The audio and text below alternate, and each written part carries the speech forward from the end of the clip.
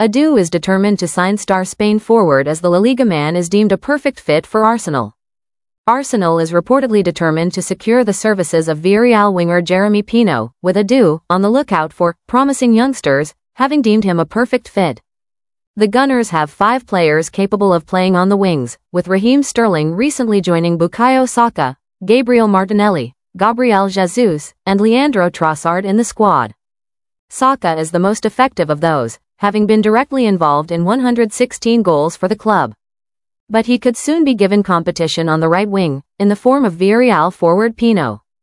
According to Fichajes, Arsenal have shown a strong interest in signing him.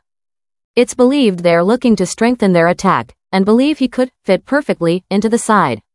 His ability to play on both wings and his maturity are said to make him an ideal fit for the Gunners.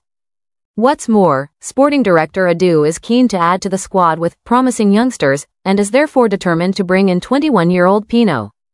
Gunners want more attackers. It's not just Pino who Arsenal are chasing in the final third.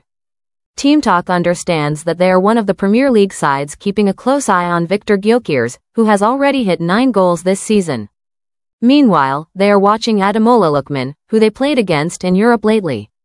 Espanyol goalkeeper Joan Garcia is still on the Gunners' radar after they failed to get him in January, and Team Talk sources state he will be on the move soon.